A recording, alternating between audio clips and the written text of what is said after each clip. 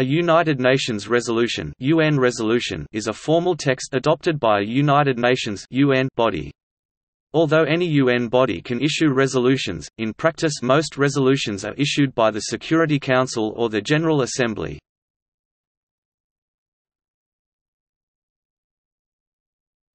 Topic: Legal status. Most experts consider most General Assembly resolutions to be non-binding.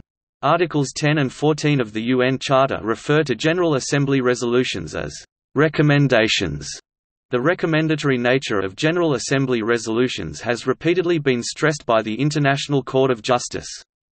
However, some General Assembly resolutions dealing with matters internal to the United Nations, such as budgetary decisions or instructions to lower-ranking organs, are clearly binding on their addressees. Under Article 25 of the Charter, UN member states are bound to carry out decisions of the Security Council in accordance with the present Charter. Resolutions made under Chapter 7 are considered binding, but resolutions under Chapter 6 have no enforcement mechanisms and are generally considered to have no binding force under international law. In 1971, however, a majority of the then International Court of Justice (ICJ) members asserted in the non-binding Namibia Advisory Opinion that all UN Security Council resolutions are legally binding. This assertion by the ICJ has been countered by Erica de Wet and others. De Wet argues that Chapter 6 resolutions cannot be binding. Her reasoning, in part states, allowing the Security Council to adopt binding measures under Chapter 6 would undermine the structural division of competencies foreseen by Chapters VI and 7, respectively. The whole aim of separating these chapters is to distinguish between voluntary and binding measures. Whereas the specific settlement of disputes provided by the former is underpinned by the consent of the parties, binding measures in terms of Chapter 7 are characterized by the absence of such consent.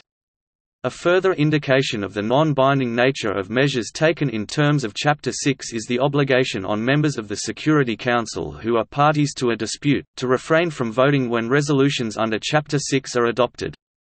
No similar obligation exists with respect to binding resolutions adopted under Chapter 7.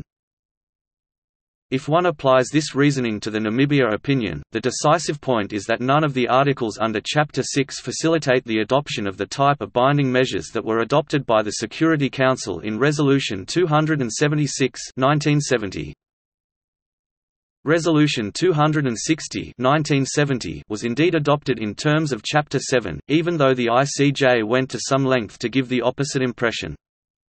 In practice, the Security Council does not consider its decisions outside Chapter 7 to be binding. It has been proposed that a binding triad of conditions, a supermajority of the number of nations voting, whose populations and contributions in dues to the UN budget form a majority of the total, make a General Assembly resolution binding on all nations. The proposal has gone nowhere. For more information on specific resolutions, see United Nations General Assembly Resolution, United Nations Security Council Resolution. Topic: Structure of a resolution. United Nations resolutions follow a common format. Each resolution has three parts: the heading, the preambular clauses, and the operative clauses. The entire resolution consists of one long sentence, with commas and semicolons throughout, and only one period at the very end.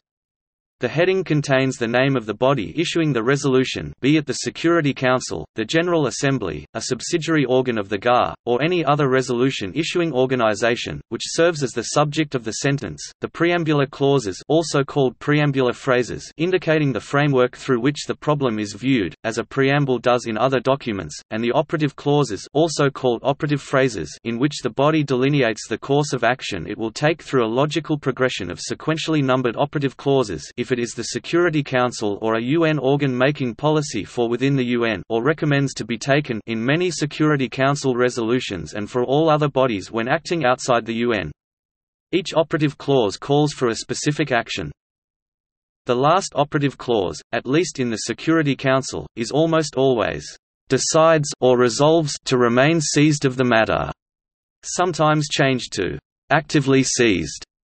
The reasoning behind this custom is somewhat murky, but it appears to be an assurance that the body in question will consider the topic addressed in the resolution in the future if it is necessary.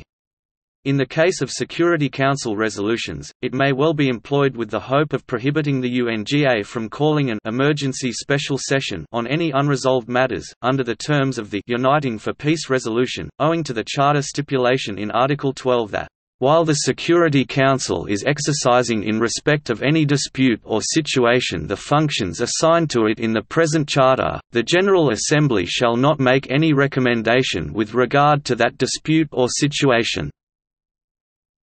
The preambular and operative clauses almost always start with verbs, sometimes modified by adverbs, then continue with whatever the body decides to put in. The first word is always either italicized or underlined.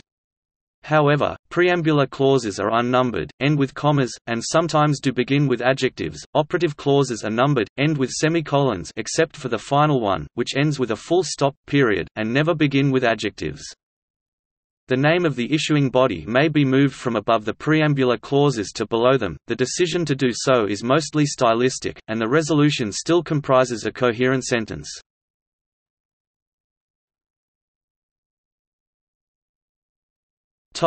Types. United Nations resolutions can be both substantive resolutions and procedural resolutions. In addition, resolutions can be classified by the organ in which they originate, e.g. United Nations General Assembly resolutions, United Nations Security Council resolutions.